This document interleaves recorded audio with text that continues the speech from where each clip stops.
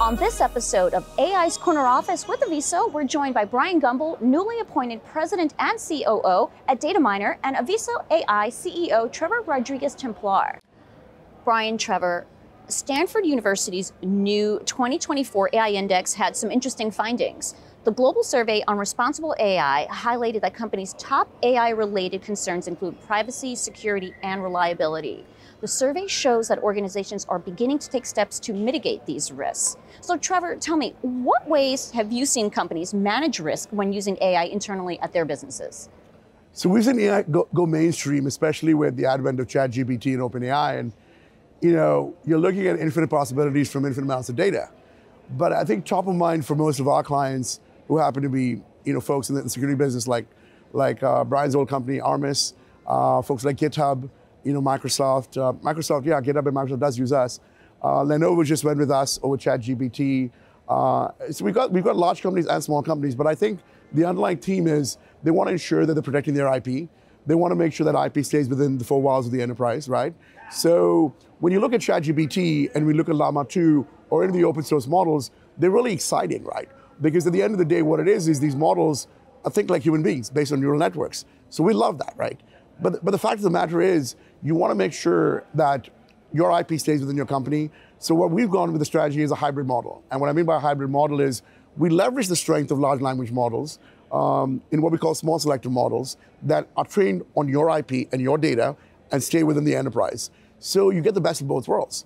You get a context, which is really important because anything without context results in what we call hallucinations, and other kinds of stuff, right? Or stochastic, what they call stochastic parrot, where it sounds really authoritative, but really it's not really answering the question, right?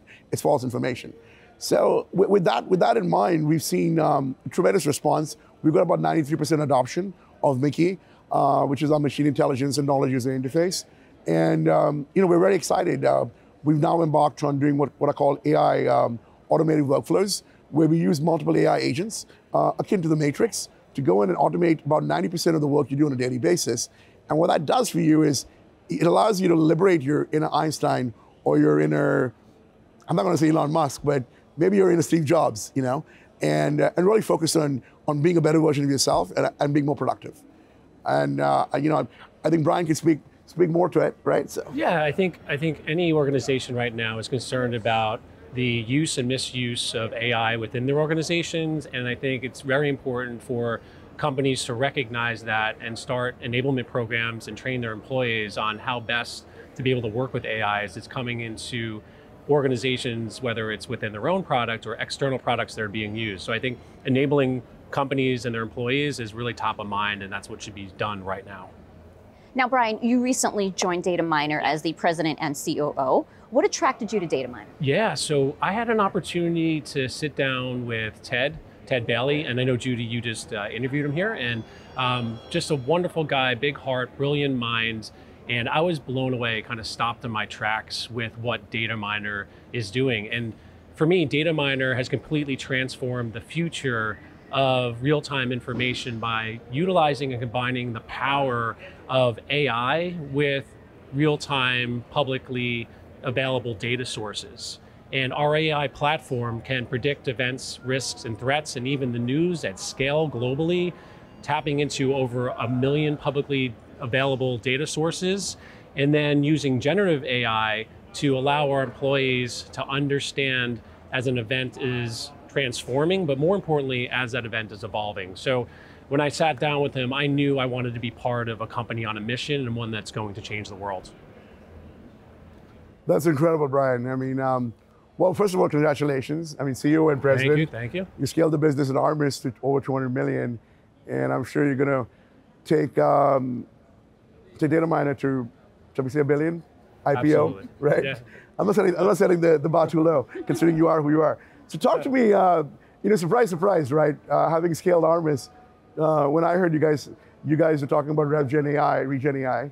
Yeah. Talk to me about ReGenAI and how that's impacting your customers and the company, of course. Yeah. So Dataminr has always been on the forefront of AI before AI was even AI. We started the company 14 years ago, and one of the first things that we built was something called multimodal fusion AI, and that was the power to take data that we would get from video, from voice, from text, images, sensors, and take that information and be able to store it.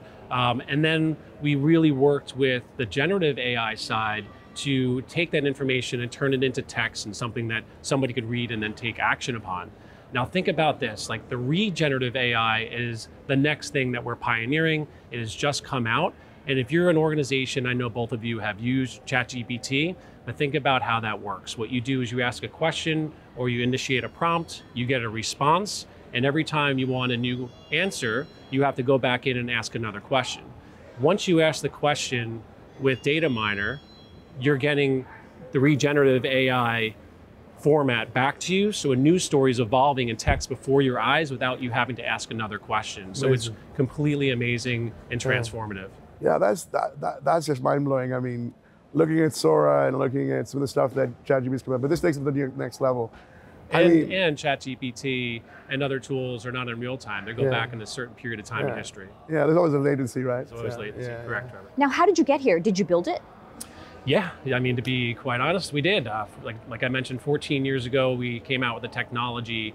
And then 12 years ago, when we started getting all of this data from public sources, we started to record it. So we've got a 12-year history of recording every event, incident, news story that has happened. So that actually helps us with predictive analytics. But we now have the ability, we've built 50 large language models in 150 languages. I just got back from RSA.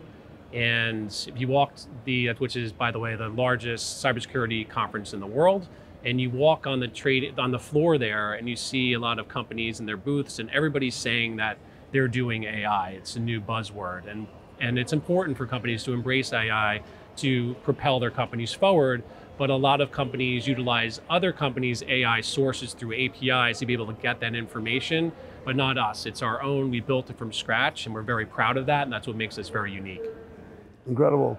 Well, I mean, building it organically on your own stack has its obviously advantages, right? In terms of security profile, et cetera. Right. Having come from Armis, when I heard about your cybersecurity offering, I wasn't exactly surprised it wasn't earth-shattering. So talk to me more about your cybersecurity offering in terms of, I mean, you talked about being an RSA, right?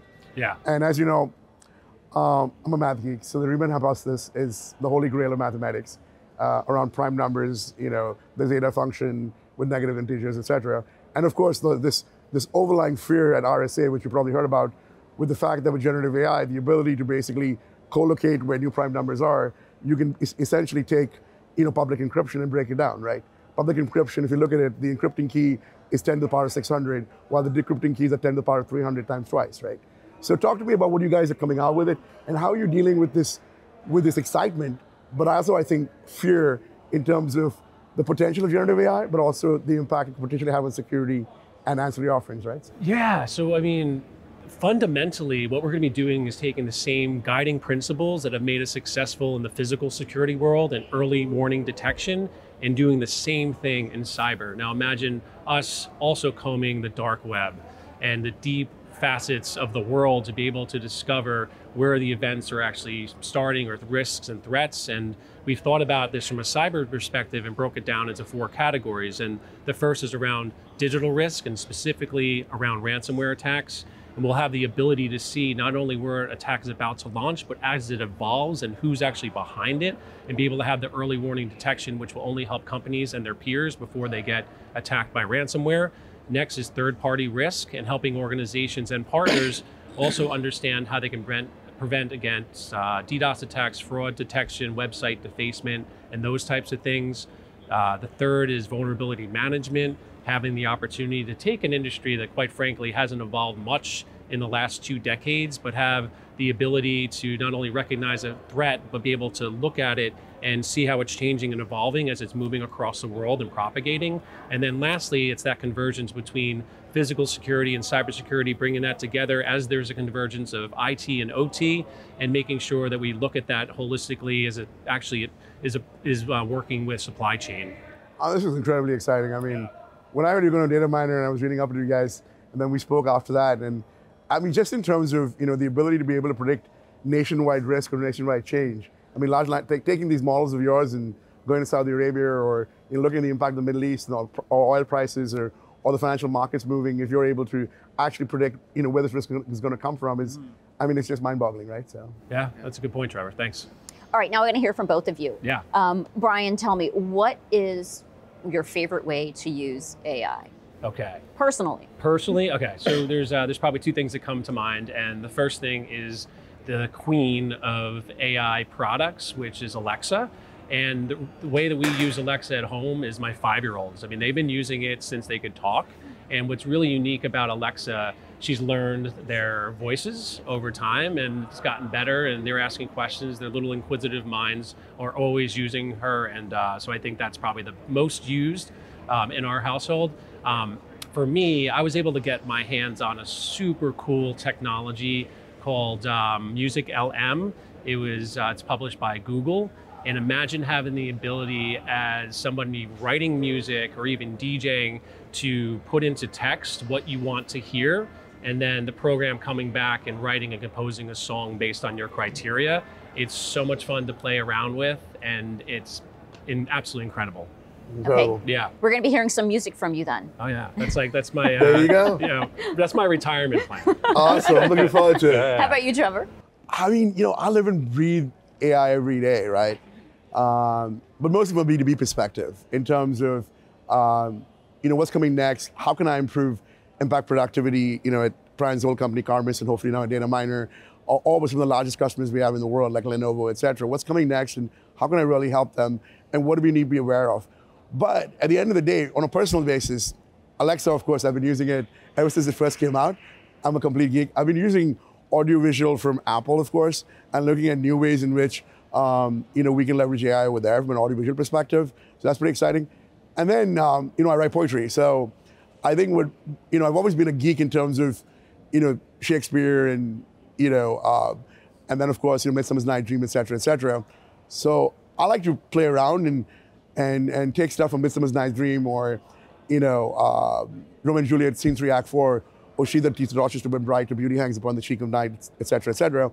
And I like to use ChatGPT or Llama too and see how they recreate it in their own version of Shakespeare.